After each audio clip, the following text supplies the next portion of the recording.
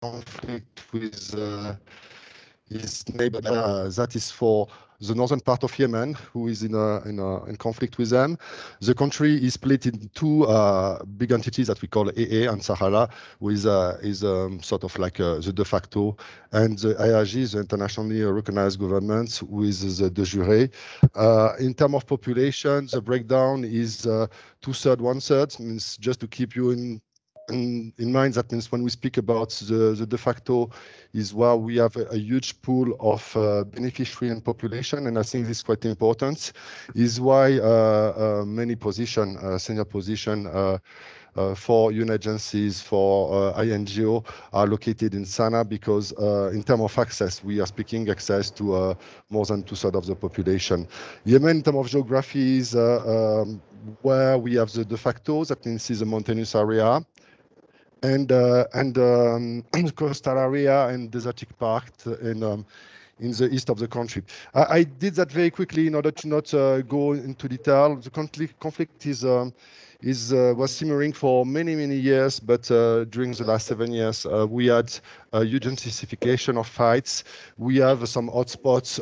We have 6 hotspots where we have constantly some fights occurring not only in a rural area, but also in the urbanized area. And maybe for those who follow Yemen, they will be familiar with a name like Marib, who is one of the cities with the most disputed, because it's a city with controlling the petrol and gas extraction. That was just a few reminder from last year, and I don't know who is going to get it. We can go for the next slides. One of the biggest challenges that we have in Yemen is due to our relation with authorities, we are not capable to get baseline assessments. That means we have a lot of assessments, more than 60 per year, but they are localized. That means they are on district and governorate level. We were never able to unify it. It's not due to a lack of funding or a lack of a partner.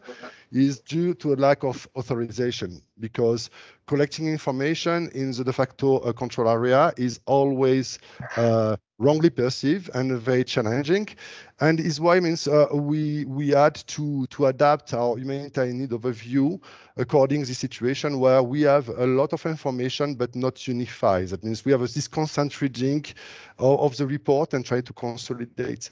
And when last year we noticed the situation, we decided to organize our need overview according what we call the lens. The 3 lenses. The first one is the district impacted by armed violence, and is directly with some fight, but also the big pole of displacement. That means Sana'a. There's a lot of displaced in Sana'a, in Ibs. That's a big city where is aggregating the displaced, and that will be one of the lands. And this one is really focusing on the conflict and all the related factors of the conflict. And we estimate that means we have 5.1 people in need on it, and on this 5.1 we have 4 million of IDP. The figure is heavily challenged by everybody, because we have 2 governments, de facto and de jure, who are producing their own figures, and we are systematically trying to cross-check per district or per governorate, and going back to the smallest prehensible geographical entity in order to confirm these figures. But that is always, we are fully aware about our limits, but is how we try to assemble this lens. And this lens one is really related to the emergency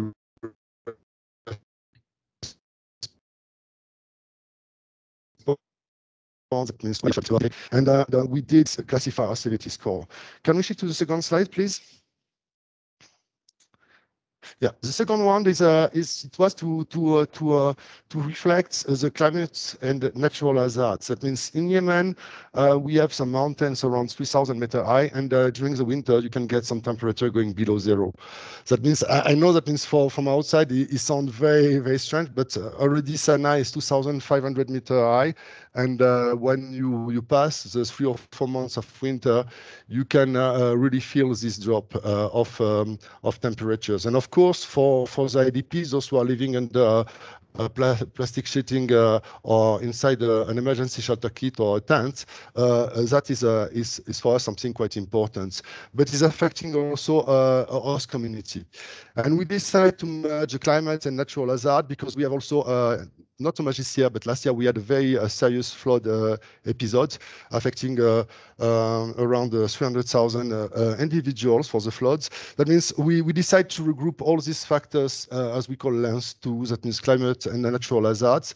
The cluster is still in charge to coordinate that, and sometimes we have people also who are concerned by the lens 1, that means the armed conflict and the climate. But it was indispensable to get two approach because the way to respond, the way to engage is totally different. And here we had 2.5 million people in needs. We have a huge backlog for theoretical projection of things related to the extreme temperature. But is more or less how we compose it. And the third lens that I would like also to present today, if we can go to the next slides.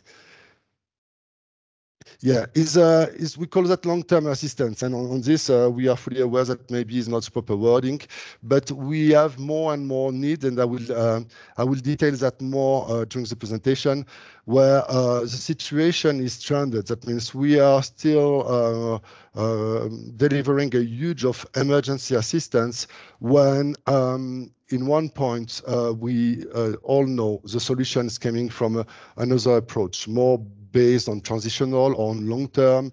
Means we can, and that for us is quite important to look, because if not, we don't start to get an exit strategy of the cluster and the coordination of the cluster, and this is every year is more acute. This needs to initiate some transitional approach is critical, and we are foreseeing that this lens will keep it. I will not say growing, but because we are also aware about the funding, but the duty to develop pilot approach is still remaining.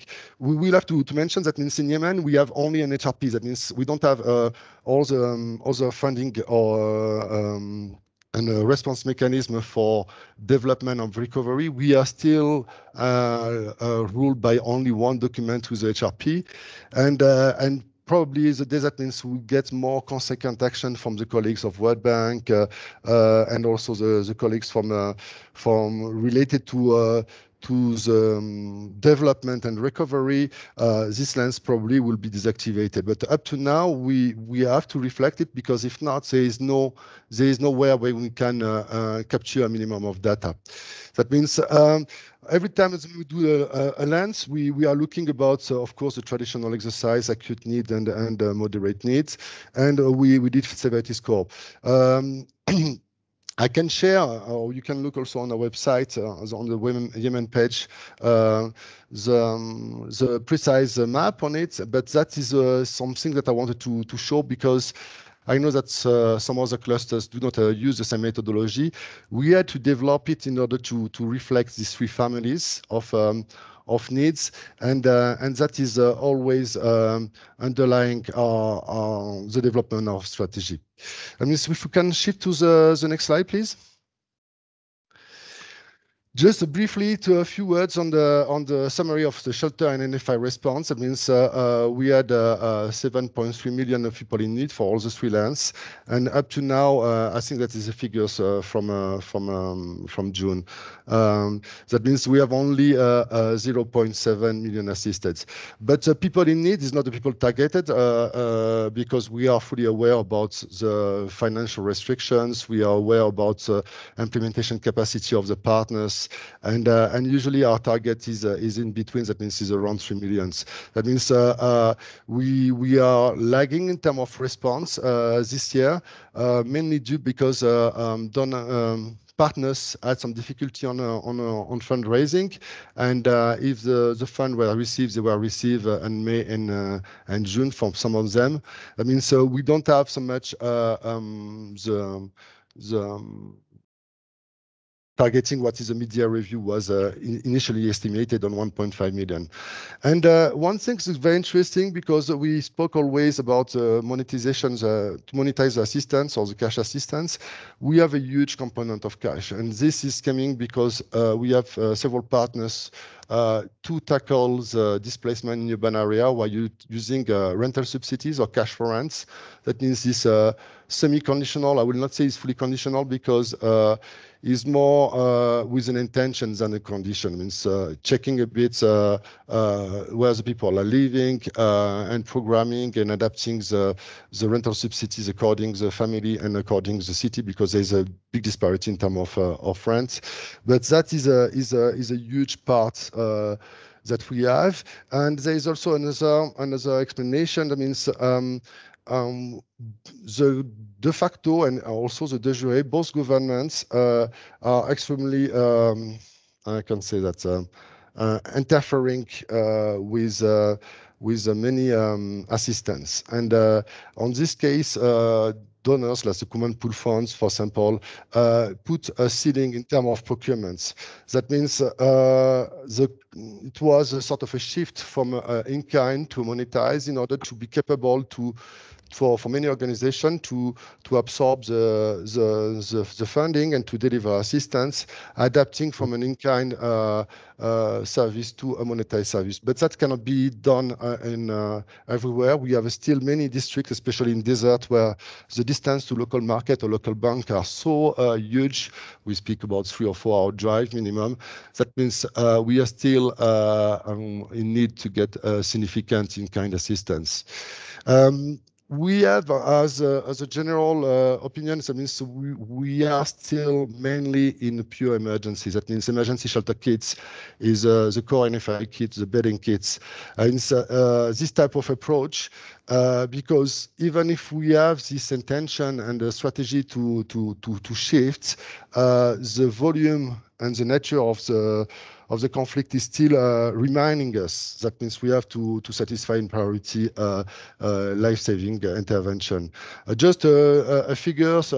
Last year we had around also between 300 and 400,000 people were newly displaced. When I say 300 to 400,000, because there's multiple displacements, what we call that newly displaced, that means those were just displaced in 2020. That is just to give you what is the yearly newcomers, if we can say, in the assistance, and that is obliging in terms of strategy to focus a lot on contingency and response capacity, and that is one of the specificity of Yemen shelter clusters. That means we know that many solutions are lay with some more transitional or long-term approach, but we are still constantly bound to satisfy the life-saving intervention. That means after a flood, after new displacements, to be able to deliver the assistance to the affected population, and that is making sort of a duality with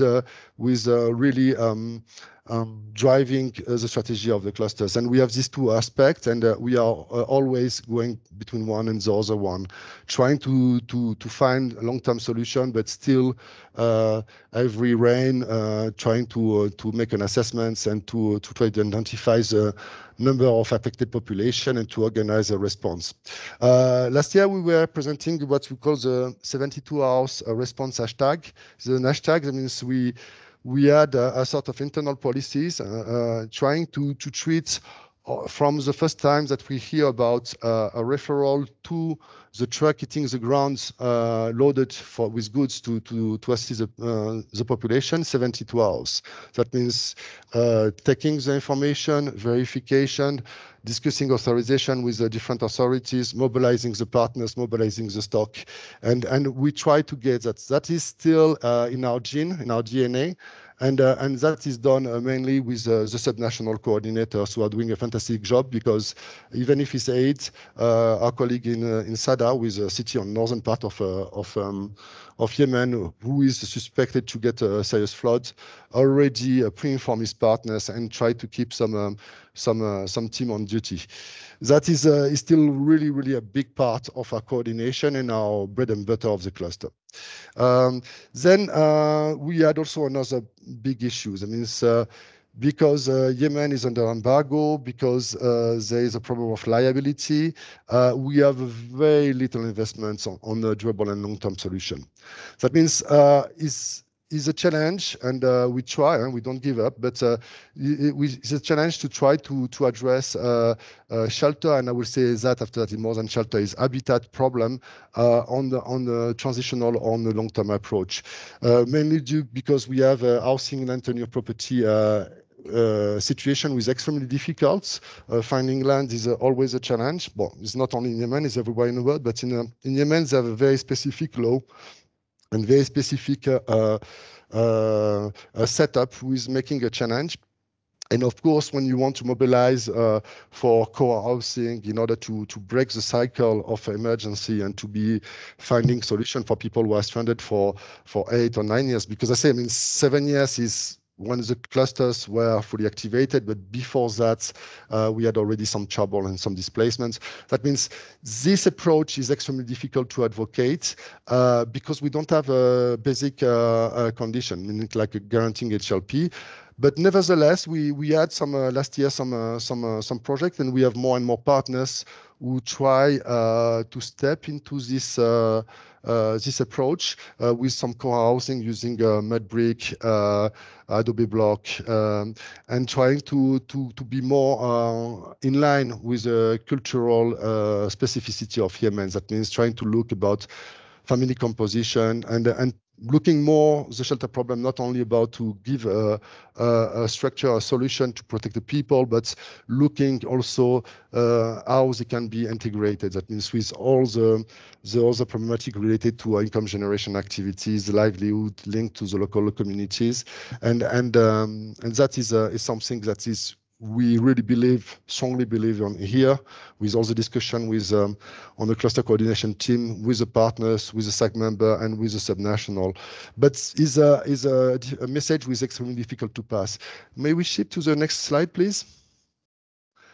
And that is just to give you we say 3 phases of shelter intervention. Means we had 96, 95%, 96% of emergency. That means with a lifespan of solution were very short, and with leading us to get some backlog of recurrent needs coming on a regular way to go, and that is why we want also to reduce.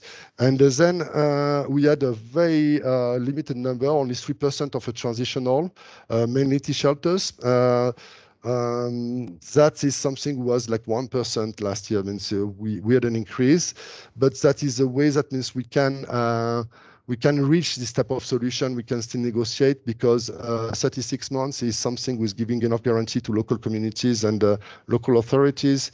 Of course, we are struggling with conceptions that the IDP are a burden for communities, and we have to break. And this is why 36 months was decided, because it's more or less the first agreement. But usually we are making a tacit reconductions. That means after 36 months, in many cases, they are not evicted, but they can also try to stay furthermore.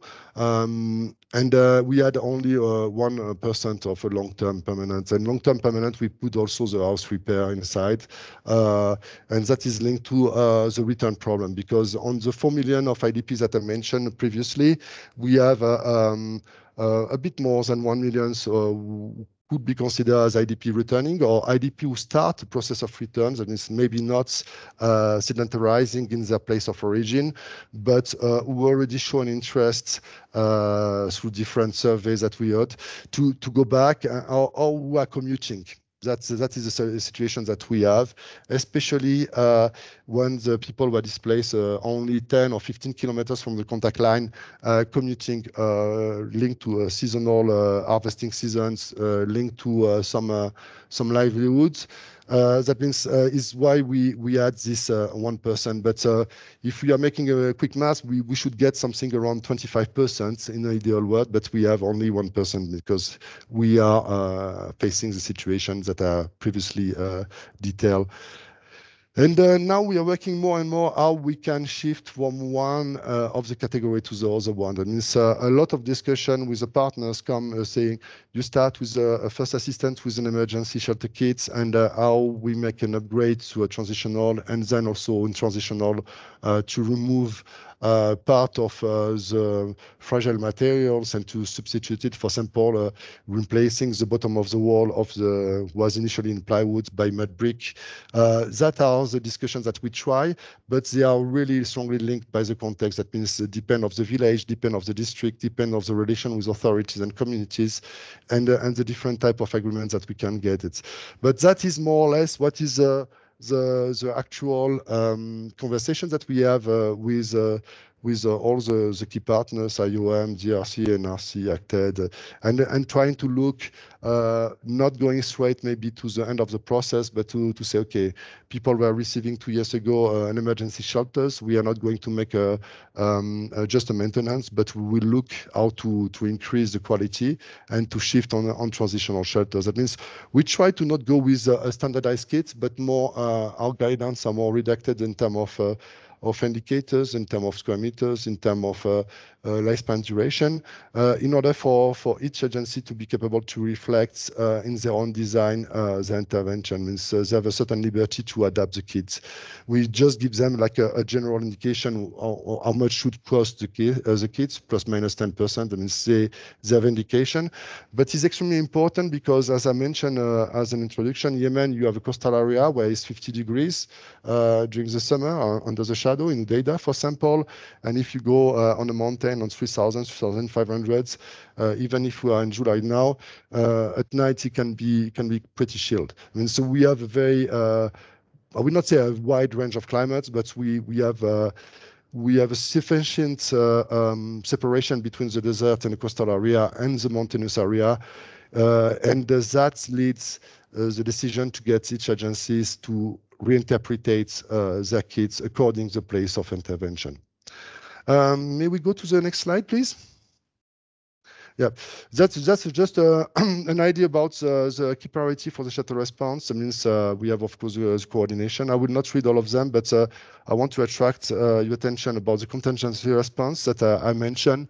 Is something that unfortunately we will be not capable to decrease in the next years. I mean, we should get firstly to get a stable ceasefire before to be capable to reduce contingency response and this immediate response aspect of our intervention. Adapting local response to the context, that is also something that we try to push at the maximum, because observing, going on the field, you see that means the one kit fit all is definitely not suitable, and a good experience when you go to discuss with beneficiaries and they got a replica of a successful experience in one district, and you change, you don't have the same orientation, you have another exposure to winds. Sometimes it's getting serious problems with the shelter much more affected by the elements. That means is something that we really try to push. And we have also another one is more and more, and to reduce the dependency on humanitarian aids. If you're looking at the shelter business, if I can say like this, Shelter and NFI in Yemen, we're speaking about 140 to 150 million US dollar per year. Is a huge market. Yemen is not producing none of the shelter materials, maybe a bit of mud brick, a bit of cement, and a bit of lime, but all the timber is imported. Most of the NFI are imported. That means when we look and we say we are in 7, 8, 9 years, and when we are projecting ourselves in the future, we say all this money is going to serve needs on a punctual time, but how we can get that there is some materials who are locally produced and can benefit much more than just the assistance. It means to get the process also benefiting the communities for IDPs, but also for host communities.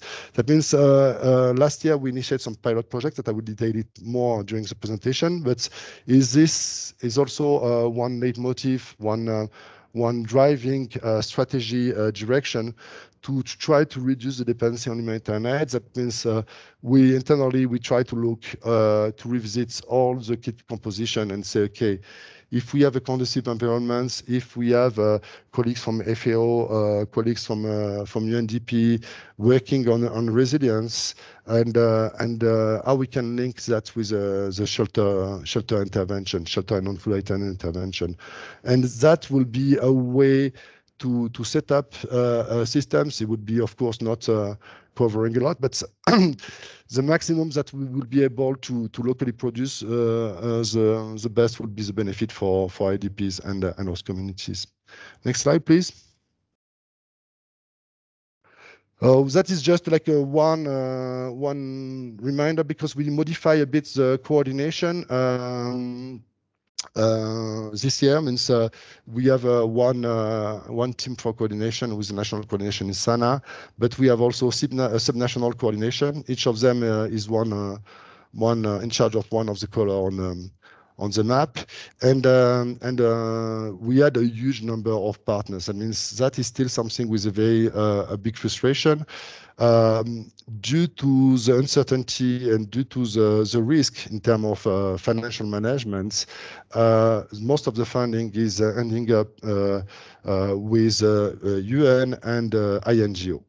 And that means, but these guys are not the majority of the partner who are registered. And when you say registered, they are fully registered with the papers. I mean, so we have 167 partners who did the effort to sign to say we're interested to contribute in shelter on non-food items or any related activities, and they did the effort also to sign up with a minimum formation as a number of staff, voluntary, permanent, and to know most of them are very local. And there is sort of a disconnection between the classical humanitarian stakeholders, like 2 or 3 big national partners, those are being NGO or UN, and the huge number of local partners. And is why I was speaking about to reduce the dependency on humanitarian aid.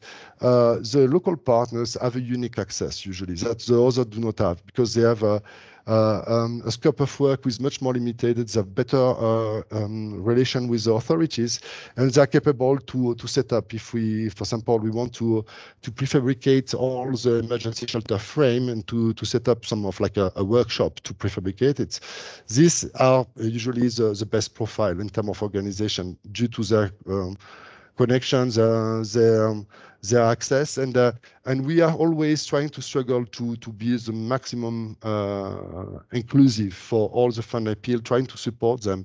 But of course, they have a big lack in terms of how to write a project, how to write a program, how to do a procurement satisfying basic procurement rule, because most of them are local organization. And that is one point also is deserving to be mentioned today. And I hope, that is my best wish, that means maybe in 5 years we can get much more fully active partners, and maybe 20 or 30 new organizations are coming from this pool of local partner, because we have competencies, we have knowledge, but in terms of architectures, the humanitarian intervention is in sort of a bubble with international organization and UN, and is difficult due to the practicality, how to fundraise for a small organization, how they can be complying with many rules and regulation, how they will be also sometimes more exposed to the pressure of the de facto authority or de jure authorities is still a challenge. But that is more or less how we are organized. That means that may be the only map that we kept this year. Means when you see the blue is really the south, and the blue is Aden and Marib. Marib is the orange one that you have in the center, but is also, and that is a very desertic area. And then after that we have on north, we have Sada. We have in the center part, in the sort of a pink, salmon, orange, is a Sana, that means the capital. And then after that you have the coastal area, and actually what is in yellow color is where there is the recent incidents, that is Ib, Taiz, and Al Baida, where we have the most recent displacements. Next slide, please. Just a few words, and because I'm also time conscious, it means adapting response to the local context. I already mentioned it. It means that is an example of what you call a Tehama emergency shelter. Tehama is a district in Udeida on the coastal area, where the people with the vernacular architectures were using like structures. That means when you give them a kit, usually they don't have any issue to set up the kit. They know how to improve. They know how to seal better the window, but is a bit the approach. That means when we can substitute some materials. For example, Tehama is a vegetal, is a grass with is growing on top of a coconut trees. I mean, this is not the tree itself, and this is a, I would not say a parasite, but a symbiote. Or, and the people traditionally took it, and they are waving some panels, and that is good for ventilation. There is some cons because there is sort of a transparency, and when you are putting a light inside at night, you can foresee a bit of shadow, who can be a cultural limitation, but that is a typically a good example what we call by adapting a response to the local context. And that is more for the coastal area and where there is sufficient water to get all this grass. If you're going to Marib, where there's a full desert, you will probably not use the same design. Or if you are going to Ib, Taiz, or Sada and mountainous area, of course you will not get it, and we'll use it on maybe some other materials, like more like mud brick. And always we try to influence our partners, saying, look, what is the vernacular architectures of the place of origin of the displays and also where they go. Because sometimes they have these different traditions. That means you give Tehama for people from a mountain, they will get some challenge in order to build it. When if you did give this type of kits to the people from the same type of region, they will probably improve it by themselves. Next slide, please. That is also just an illustration very quickly to illustrate breaking the emergency cycle. And we really are in need of getting out of constant emergency, because if not, in 5 years, we will still get this 96% of emergency assistance. And we really want to change. And so we had some tweaks, making guidelines about the repair. It's extremely difficult to get a repair in Yemen because we have to deal with HLP, and many structures are not documented. There's a lack of documentation. There's a lot of conflict also between um, people and different owners who get some right on the land, but is a way also to support the return. And next slide, please. And also what we say, defining the right modality for intervention, and that are some figures about 2020, the number of people were assisted by cash. And you see that means we had more people assisted by cash because it was a rental subsidies, and it was just an assistant. We didn't cover the full rent. It's more partial part, but it's a subsidies to help people to not be evicted, to not be throughout, and that we are using them for the IDPs, mainly in urbanized or semi-urbanized. On the 4 million of IDPs, you have 1.2 million who are in sites, and that means you have a 2.8, 2.9 who are in rental sectors or host family. But when we say host family, don't believe in this easy. It's just they are going to relatives, and then you can get a problem of overcrowded premises. Just the nature of the social linkage. I mean, the IDPs will go with their immediate relatives. Sometimes people from the tribes, if they have more space, and that it would be more like in a semi-urban. But in urban area, they probably going to land into a brother or cousin who got an extra room, and you can get easy 7, 8 people sleeping in one extra room. That means in terms of burden for those families, usually they are not well off. That means the rental subsidies is also covering part of the utilities. Is why means is pretty limited, and we had a good coverage on it. But you remember I showed you the slide where is almost 50-50. And that is managed by 3 or 4 bigger organizations. Then next slide, please. And I saw that Neil is waiting in the lobby. Okay, and that is some illustration about how we say reducing dependency on humanitarian aid. We had a lot of fire departure. Just for the month of June, we had 67 fire departures in the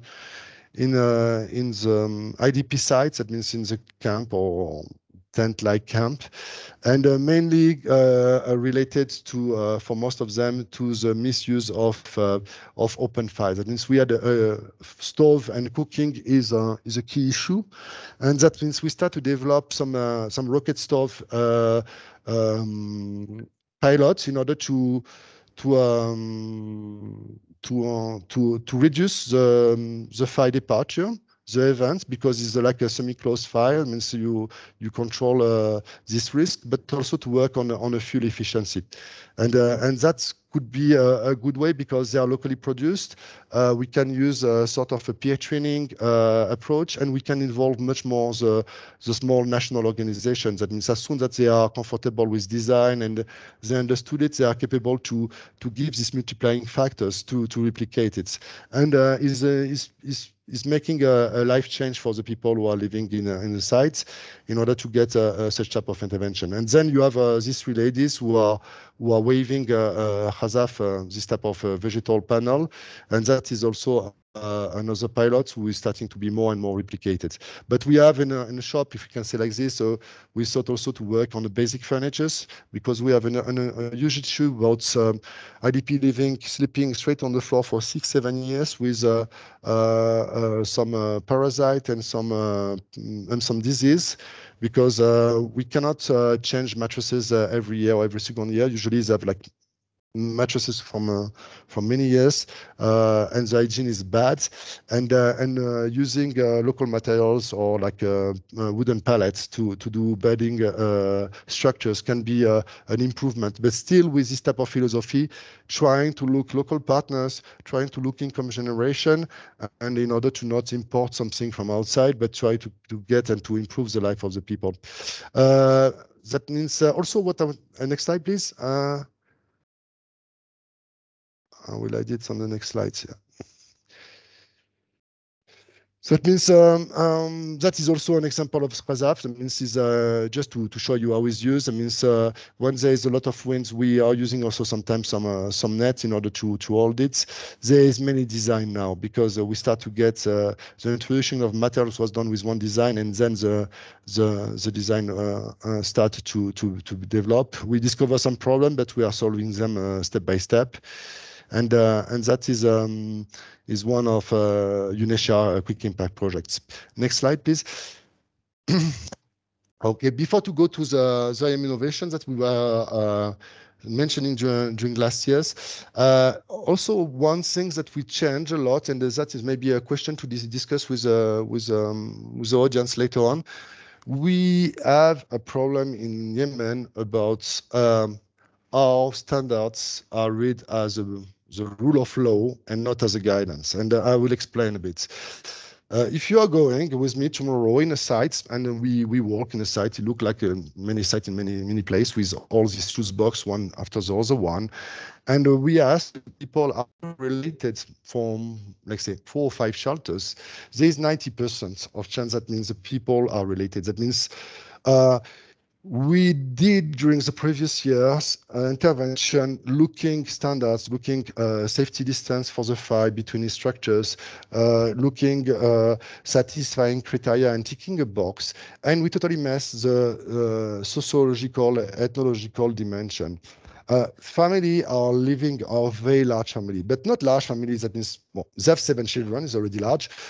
But when you are looking and you ask questions a bit differently, say, where you are cooking, how many people are eating around the same stove, from the same stove, you realize that maybe 3 or 4 shelters, that means we speak about 20, 30 people, are bound with something who was not entering in our initial grid of reading about the community.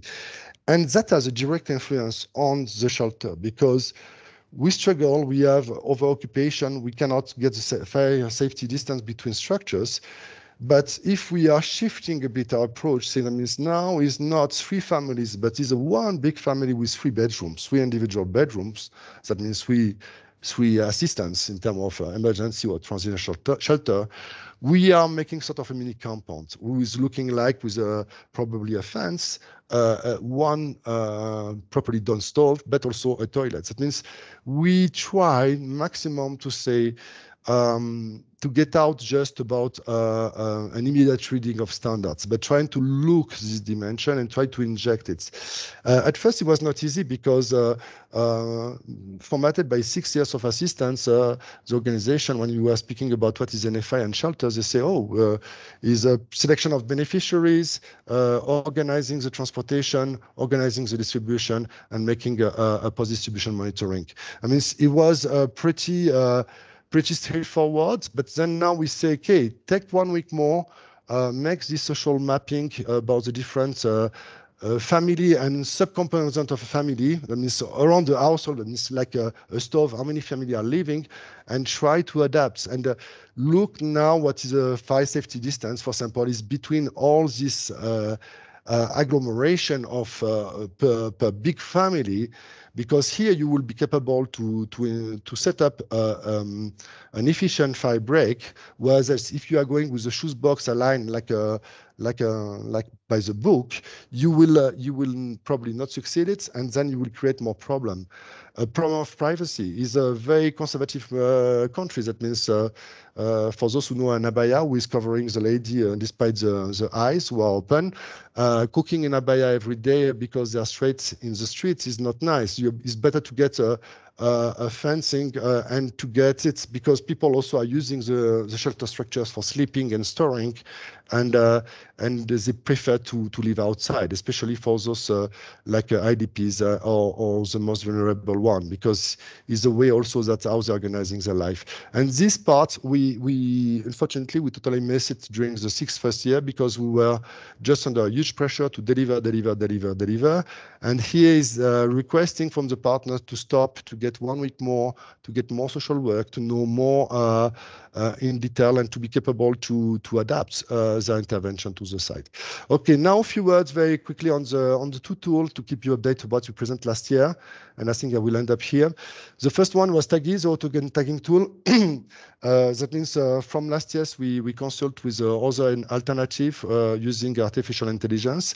The auto tagging tool is where I was mentioning 60 reports per year. You can imagine how to read all the different geography and toponymy. That means this is a tool where you upload a PDF or Word file, and is automatically tagging geographical location. And when you don't know, you don't recognize, it's sort of is a self-learning machine. That means it will extract from the report where the word or the name is quoted, and then the users will say, okay, if it's for example this district in this governorates, he will know which one it is. It is. That means you are capable to teach the machine and to help, because when you have a lot of source of information, of course, you are lost. You say, oh, I saw this data somewhere, and you have to go and to reread many reports, and that is a way for us to solve and to organize.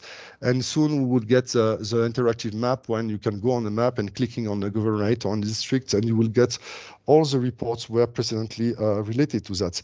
But also we introduced thematic area, is a use of keyword with an architecture, a sort of a level between different keywords.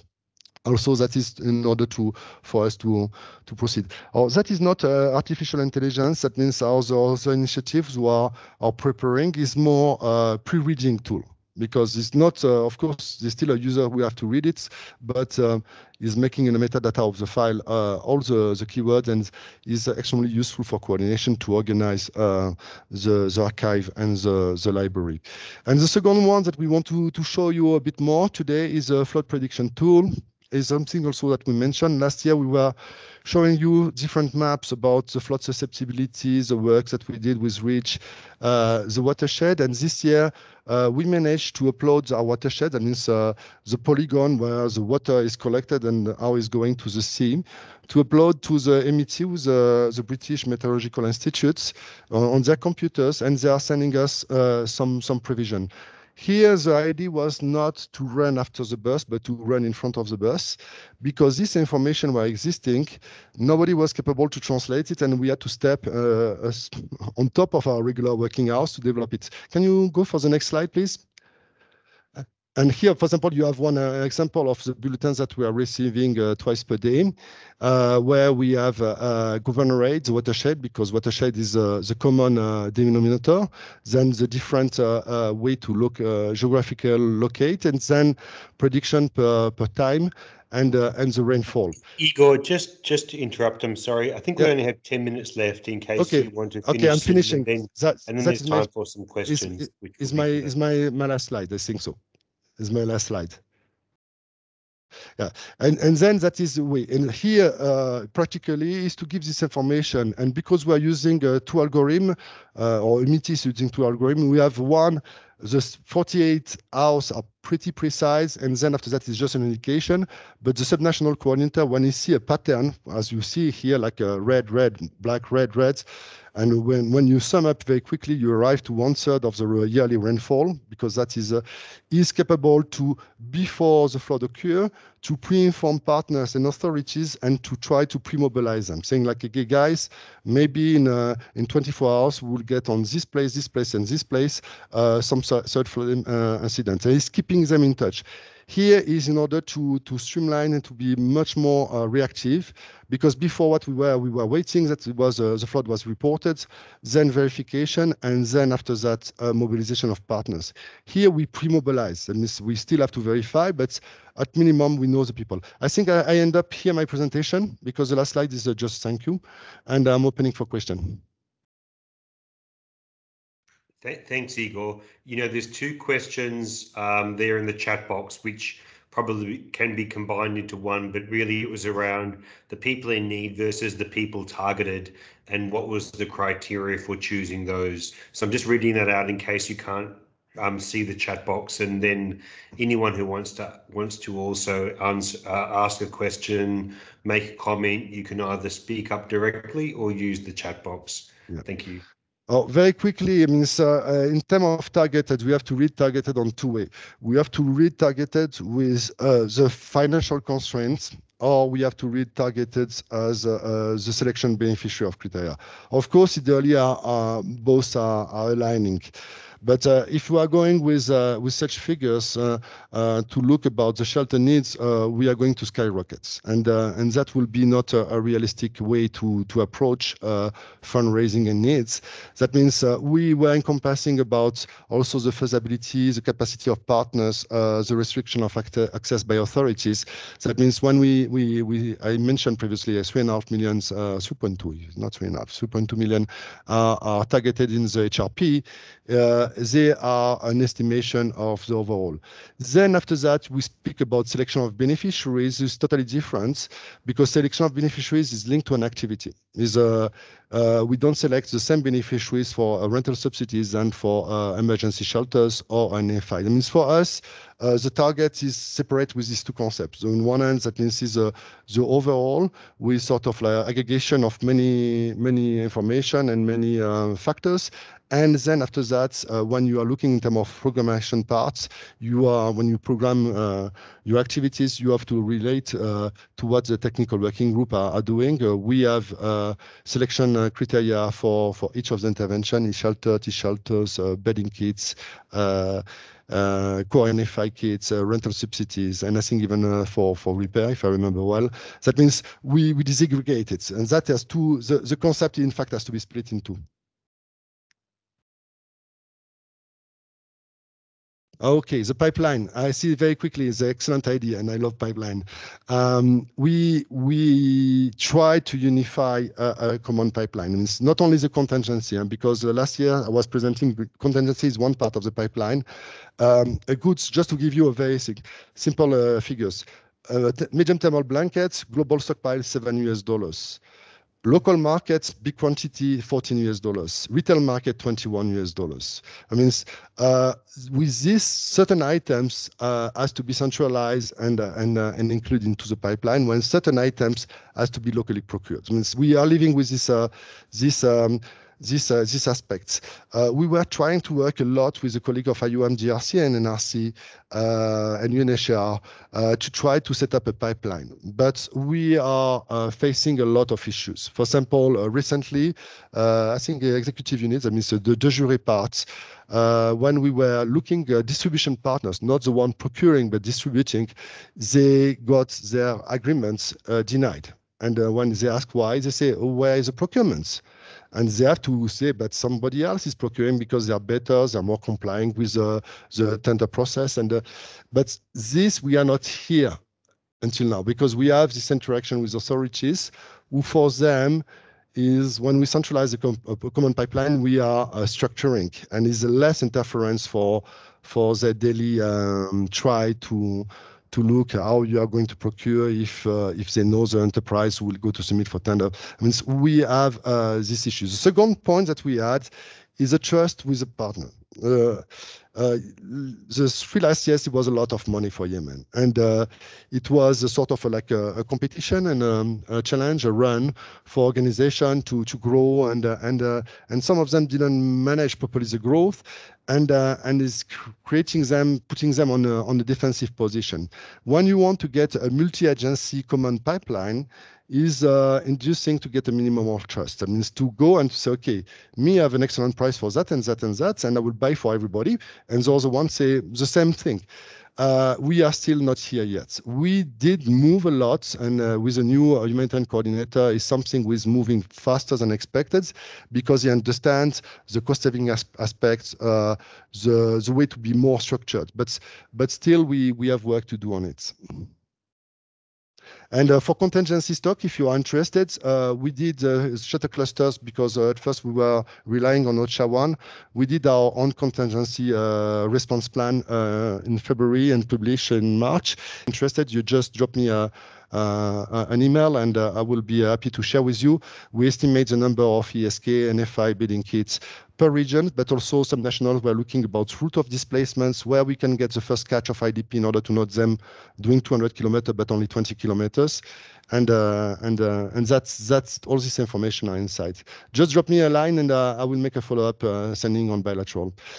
Supporting partners, our national organization, more or less we have like, I would say 6, 7, 8 national. We have hybrids because we have some international organization like Qatar Red Crescent, but they are all Yemeni.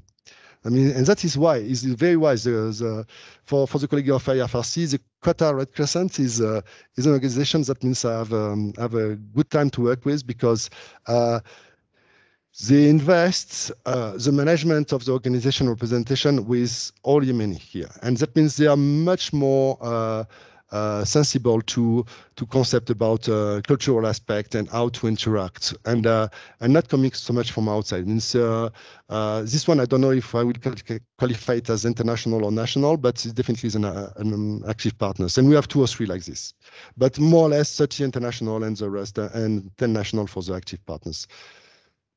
And but when we say like this, there is a lot of implementing partners. For example, UNHCR has like 8 or 9 implementing partner. We didn't disaggregate because we say the money is going through UNHCR, and then UNHCR is changing. But you have to take that also in consideration. More and more international organizations are not subcontracting but partnering with national organization. Thanks, Igor. I think we've got probably down to the very last minute. If there's any last comment from anyone, and then if not, I'll just close the session. Okay, I put also my UNHCR email mailbox for you have the one for Kimja was putting the web page where there's my email. Munir with the wonderful deputy also will be making a follow up, and I'm putting now my UNHCR one. It means don't hesitate to get more information because I was going very fast, and we're here to guide you. Thanks very much, Igor, for taking the time to prepare the update. And thank you, everyone, for being online. It was very comprehensive. We know that you're in a really complicated situation there with protracted crisis, new disaster, outstanding caseload where people can't return home. So there's a lot of challenges on your shelter options, but it sounds like there's a lot of innovative work going on. So great, and thanks for the presentation. It's really, really important, and thank you to everyone for being online. It's good to see the participation. We know there's a lot of people also away with summer holidays, so thank you very much. Thank you And very just a much. reminder, we'll be the same time next week for our next update. Everyone can find the details online, and we'll also send out an update. So best wishes to everyone, and thanks for participating, and thanks again, Igor and Monir and all your colleagues there who've been working so hard in Yemen. All the Thank best. you. Bye. Thank you very much, everyone. Bye for now.